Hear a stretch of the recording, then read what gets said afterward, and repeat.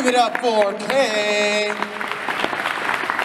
Oh, you're so well dressed today. I like it. This is a very, very snazzy vest you've got on. Aww. I mean, it's like, seriously, like, I appreciate a fursuit with class as well. Look at this guy. What'd you say? What do you say, crowd? I like how snazzy he looks. He's going that extra mile for you. I mean, I put this on just because I don't want people to be like, oh God, it's that Ronnie guy again. Oh God. Well, I mean, you know what? Make me look at least a little bit presentable. But hey, you know what? You're the performer on the stage and I'm just the guy that talks too much. So let's throw it over to our judges once again. Judges, how we feeling? Hey, that was really good. Did really good. One thing that I really admire is that you definitely know how to travel across the stage. If the stage was USA, you know how to travel across it and around it.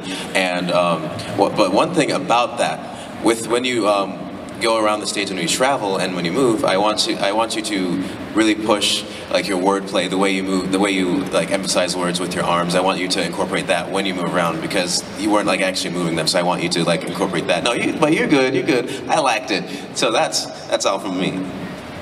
All right, and that's all from Kay as well. Crowd, one more time for Kay.